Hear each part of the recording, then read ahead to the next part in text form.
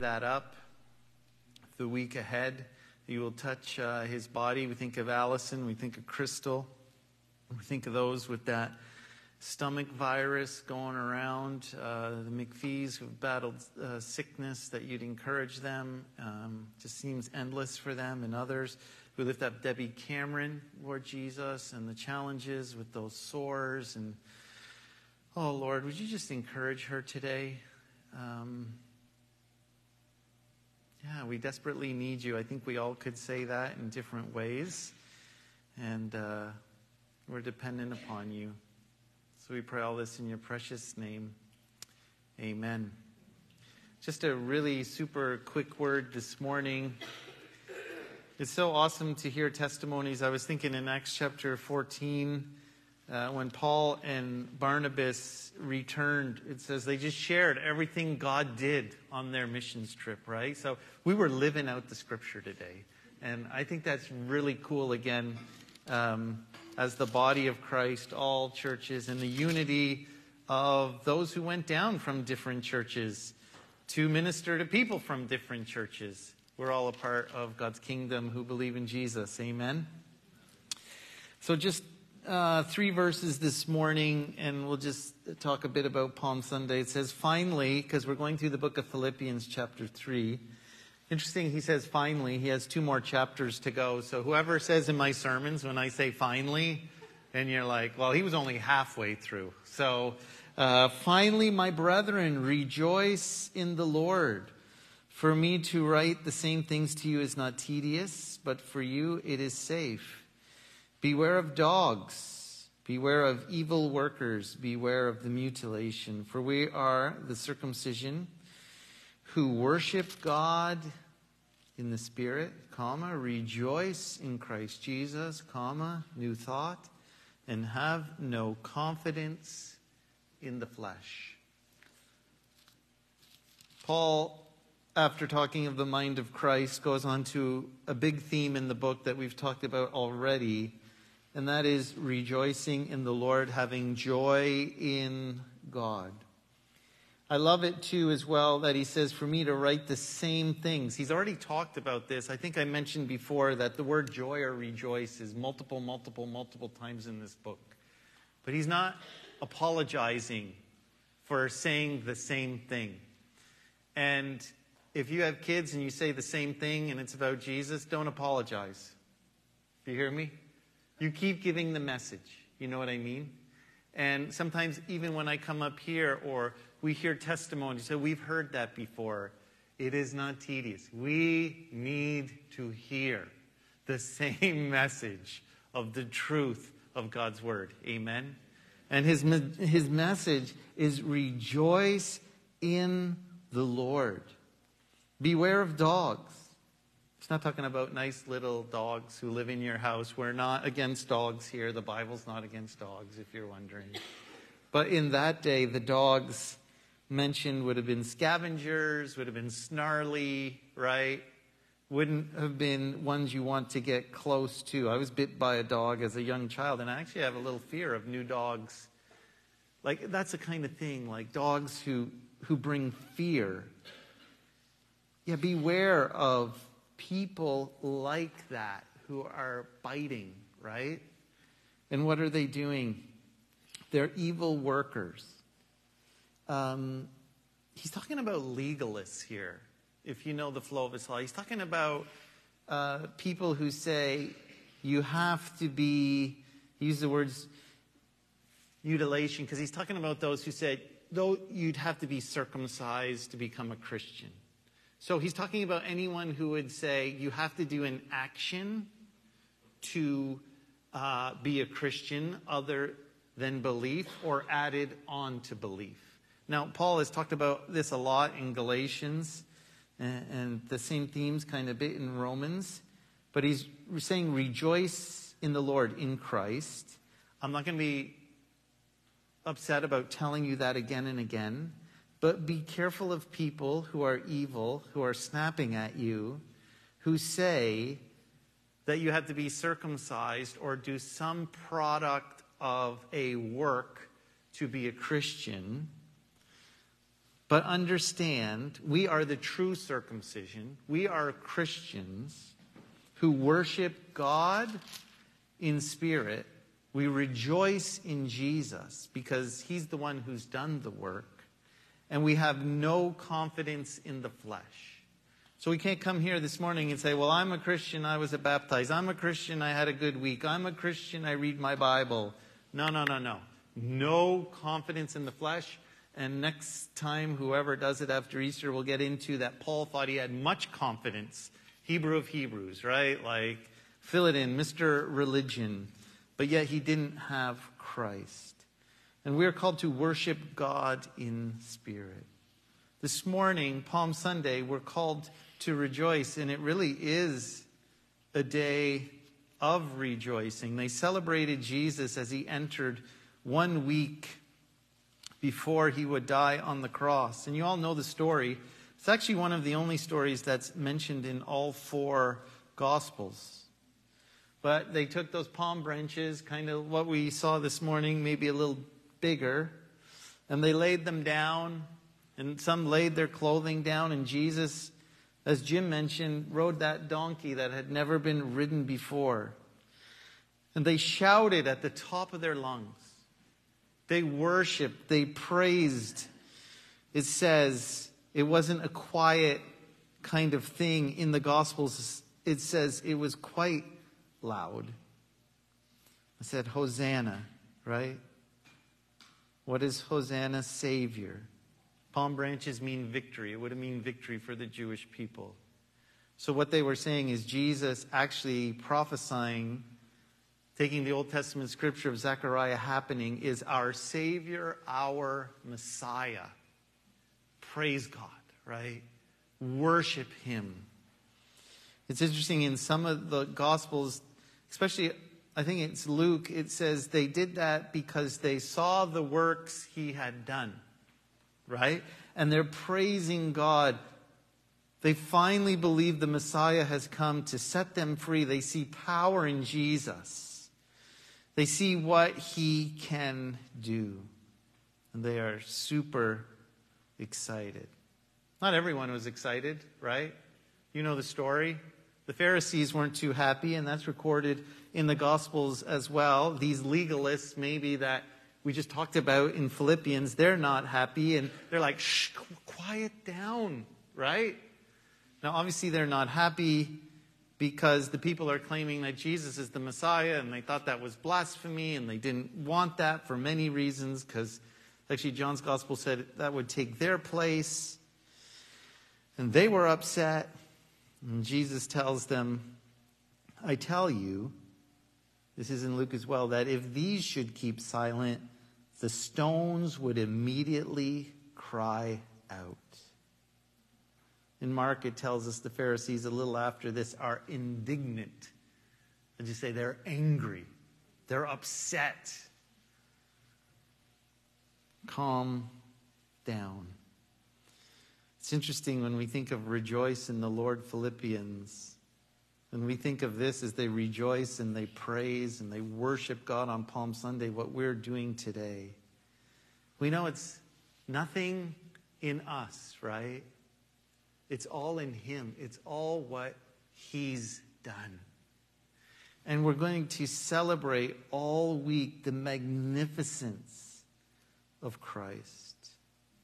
Just 2 little things. You know, the people thought, and you probably all know this, because all these people who are praising and shouting, yay, you're victorious, you're our Savior, were the same people who shouted, crucify him 1 week later.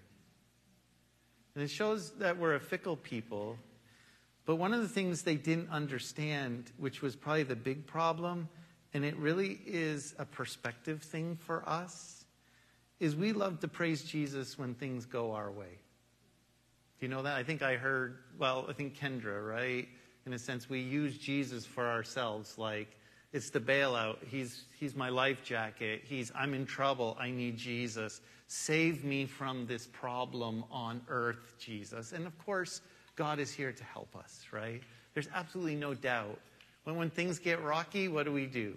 You know, I'm a great crisis prayer. And we ask God to move, but when we don't see God move, maybe in the earthly, fleshly things the way we want, isn't it interesting how our mouths stop from praise to blame, to discontent, to totally different? You see, Jesus is going to make it clear even to his disciples in terms of perspective. He's not coming, or he didn't come, to save the Jews from Rome. He didn't come to stop the problems of earth only. He came to die for their sins, the Messiah, to give them eternal life and forgiveness. See, the story, whether things work out for us in this world, as we just heard, whether we're happy or sad, whether we have a little or not, no matter what our culture's like, this is not the end of the story. And sometimes we get so wrapped up in the day-to-day that our perspective is so messed up sometimes, myself at the top of the list. We see our problems as mountains, which sometimes they can feel, and I'm not dismissing those. But there's something way above. That Jesus died for you, and eternally, forever, you are free. And that changes how you live amongst the trees, amongst the problems. And that actually helps you to rejoice, not just on Palm Sunday, but all through. When things don't go your way and you're not freed from Rome, and this one you thought was going to save you from all your problems, but Jesus is thinking, you have a greater issue, and I came to set you free. It's not external. His work is internal, and it changes us forever. Amen? You see, when I was thinking about this and just the Pharisees a little bit, and they're indignant, like, shut them up. Like, you're acting like fools. Can you, like, why are you worshiping him? It made me think of David. Remember when he brought the ark in 2 Samuel, I believe, chapter 6? And one of his wives, Michal, is up there in the window. And I'm not saying if he had clothes on or not, but he lost his robe somehow. We don't know if something's underneath. And he was dancing and whirling and praising God. And she comes down and like, how can you, as the king, act like that and praise God? Like, you made a fool of yourself, basically. And he makes this statement, I will be even more. Almost in a sense, crazy, letting go to praise the one who loves me, who's in charge, who's sovereign, who cares for me. And it's interesting when we live only for Jesus and worshiping Jesus and knowing what Jesus has done and letting go of this is just for me, maybe a little of our pride and how we look, or it being about us and even how we should worship and saying people should worship like us. And I'm talking either way.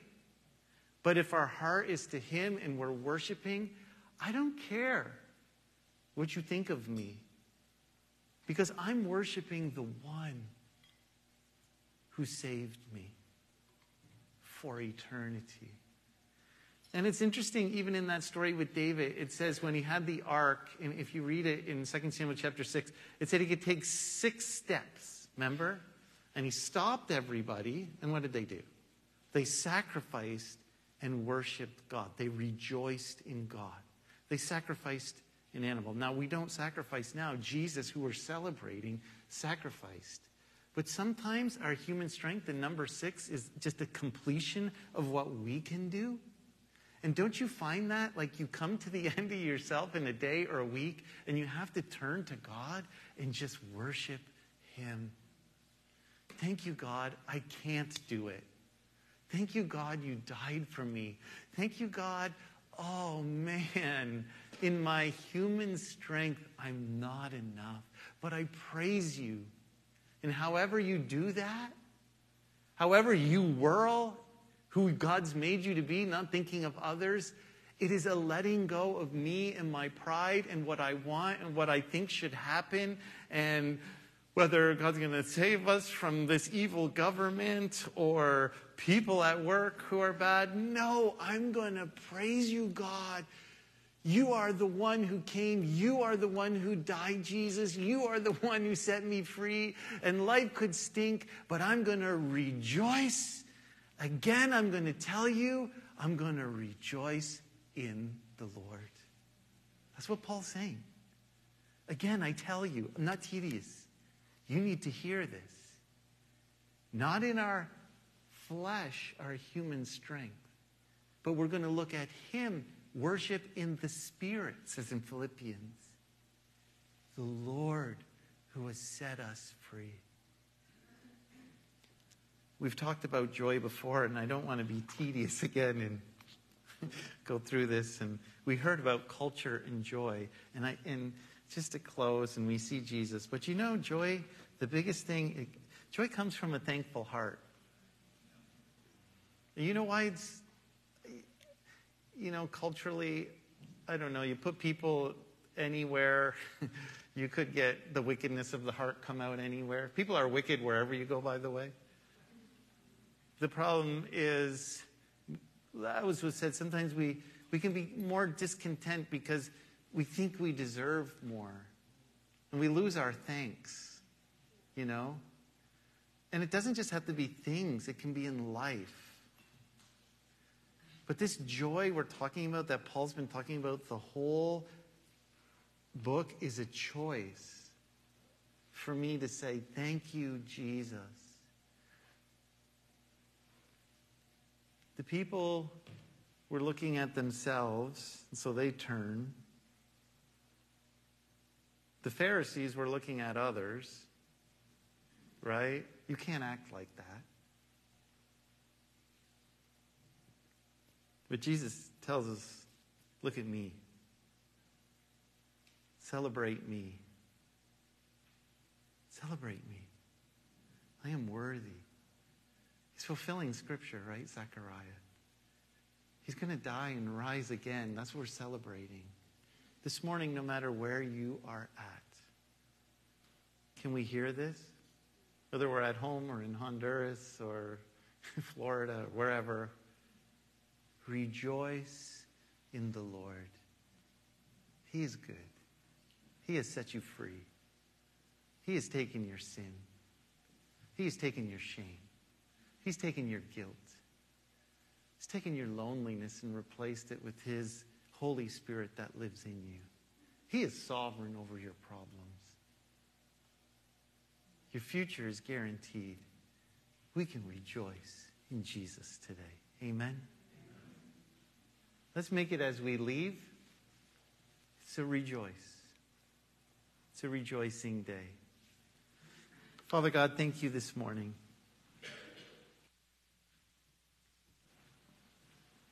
Would you help us? Maybe this morning we're looking at ourselves and our problems, which is real. But would you help us?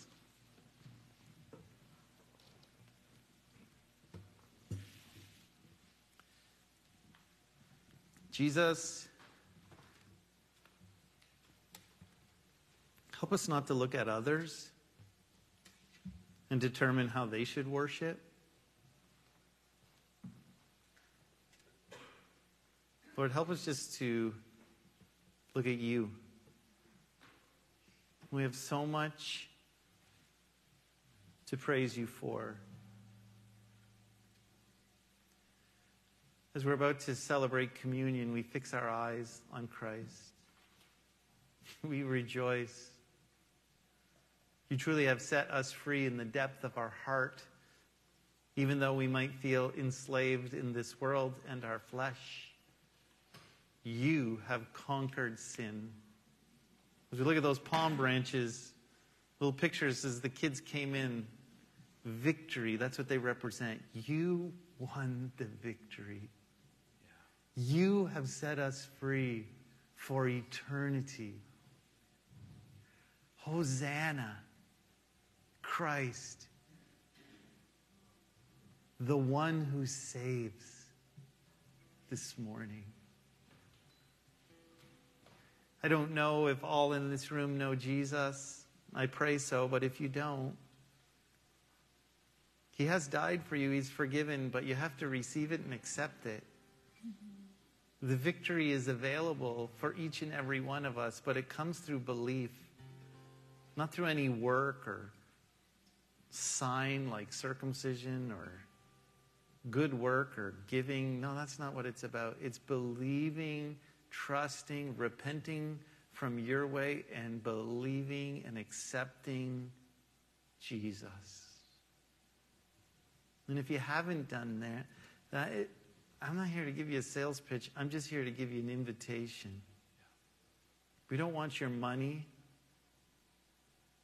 We don't want to sign you up to serve. We want you to be free for eternity. We want you to know forgiveness. We want you to know hope. We want you to know the power of the Holy Spirit within you.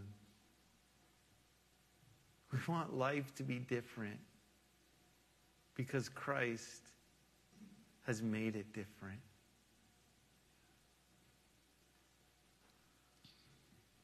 Yeah, just in this moment, it's not about religion. Jesus says, look at me. Look at him at the cross. See his love.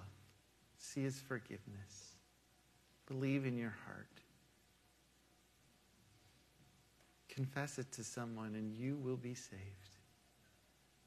Forever and ever and ever. Lord, we rejoice this morning as we think of you as the Messiah and dying for us. So in this moment we worship. The elements are in the back. If you're a believer in Jesus Christ, the table is open for you. Just may this be a time of worship. If you need prayer for anything, there'll be people who would love to pray with you as well. Let's celebrate and rejoice in Christ. Yes, hallelujah. I was a wretch. I remember who I was. I was lost. I was blind. I was running out of time. Sin separated. The breach was far too wide. But from the far side of the chasm, you held me in your sight. So you made a way across the great divide, left behind heaven's throne to build it here inside. And there at the cross, you paid the debt I owed, broke my chains, yes, freed my soul. For the first time I had hope. Thank you, Jesus, for the blood applied. Thank you, Jesus, it has washed me white. Thank you, Jesus, you have saved my life. Brought me from the darkness into glorious light. You took my place, laid inside my tomb of sin. You were buried for 3 days, and then you walked right out again. And now has no sting, and life it has no end. For I have been transformed by the blood of the Lamb. Thank you, Jesus, for the blood applied.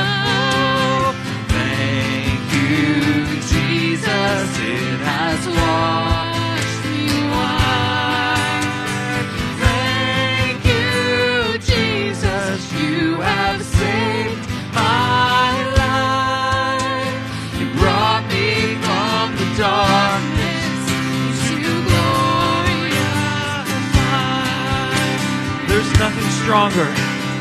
There is nothing stronger than the wonder-working power of the blood.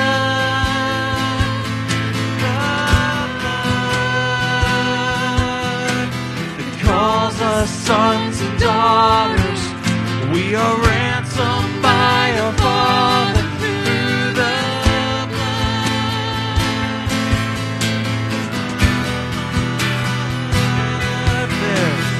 There is nothing stronger than the wonder-working power of the blood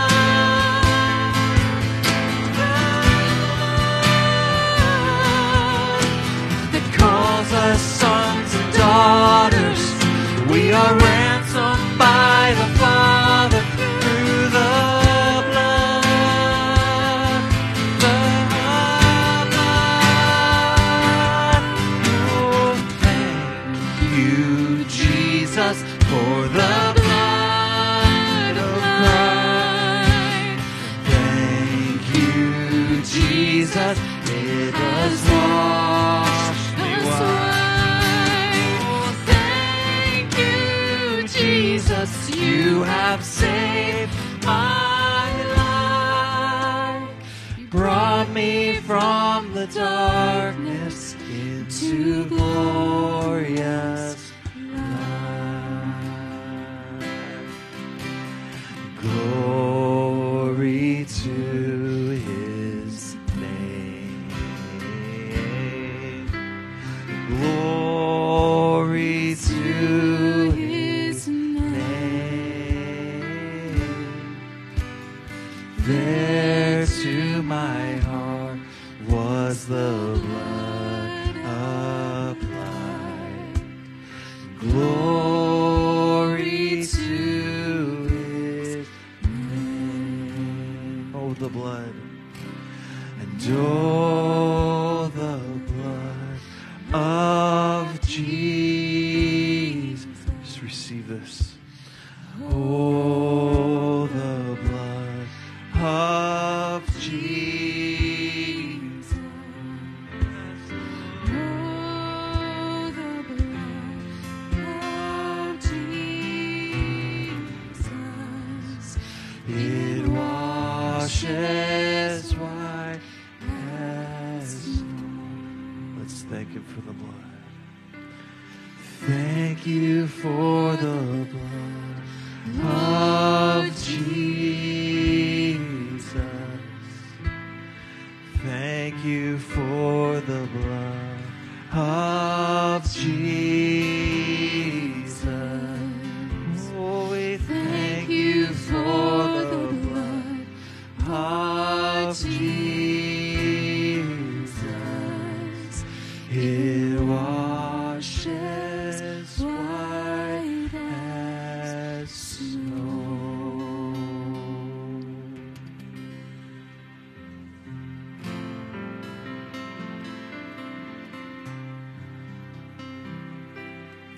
Rejoice. Amen. Let's take the bread together.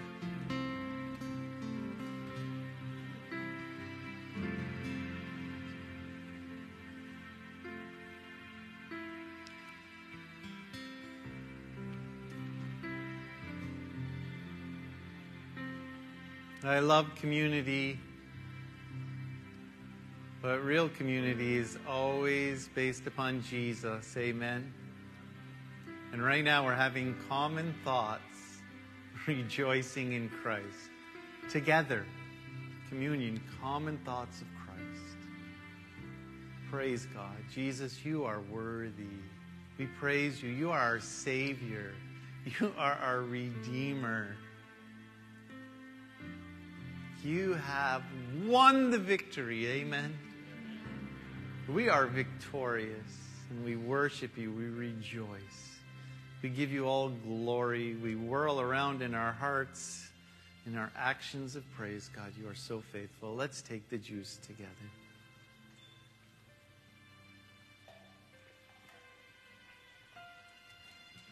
Father God, this week as we move ahead, would you continually Give us a mind to meditate on what you've done this week.